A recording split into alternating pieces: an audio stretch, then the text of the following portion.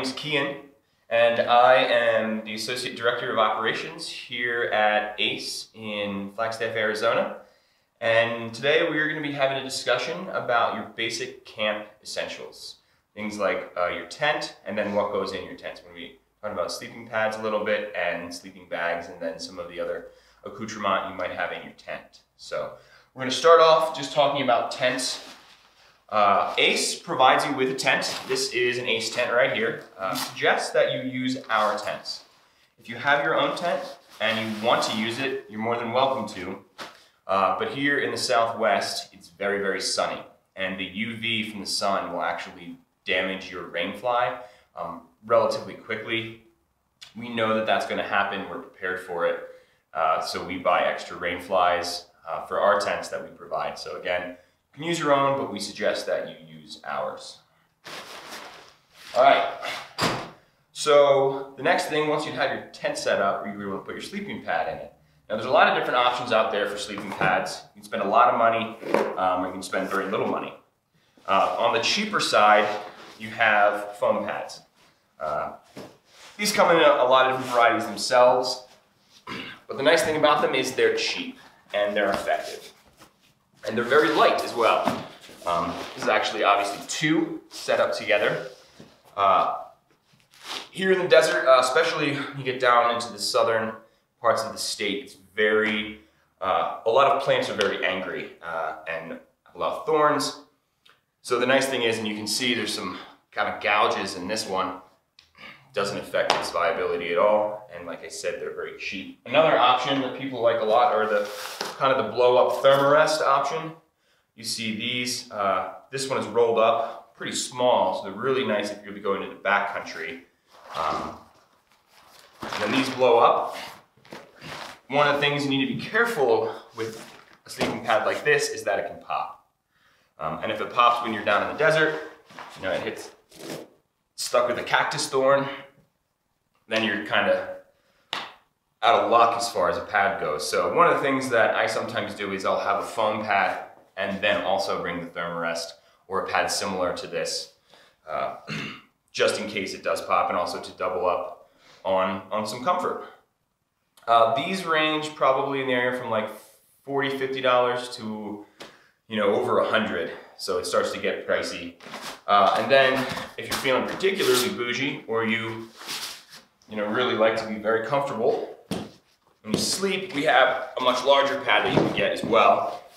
These are like the base camp models. This one blows up to be about 2 inches thick. And they're very, very nice, but you're looking at a much pricier element here. This could be $150, $200. So I always have found that starting with a cheaper pad is probably your best bet. I think there's a lot of other places to spend money on outdoor gear, all of which is pretty expensive. So for me, I think the foam pad and one of the cheaper Thermarest style pads it would be great for anyone to use. All right, so you have your sleeping pad. So the next thing that we would want to use and set up is our sleeping bag. So I have two sleeping bags here with me. This is a 0 degree synthetic bag.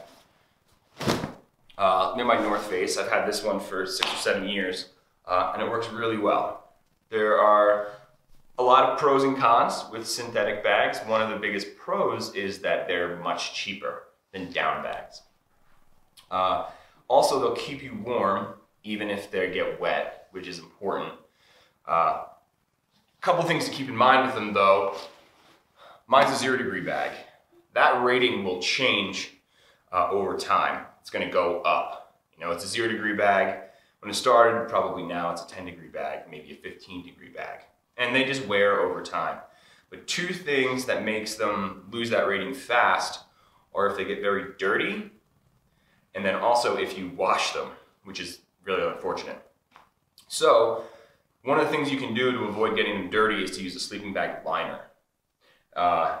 They come in a lot of different materials. You can get them in cotton, you can get them in fleece. I've even heard they come in silk, though I've never seen one. So they can be good. They can also help to increase the rating of your bag in a positive direction, making it warmer. What you do, which is what I personally do, is I just have a blanket. I have like just a little fleece blanket that I put in my tent, in my sleeping bag. And it helps keep me warm, helps to keep my bag cleaner, and it's very comfortable. I like it. Other thing to keep in mind about synthetic bags for women is that the rating is different for men and for women. So if you're looking for a used bag as a woman, be aware that the ratings, a 0 degree bag for a man is closer to a 10 or 15 degree bag for a woman. Men tend to run hotter and the bags are rated differently. So I also brought along my down bag.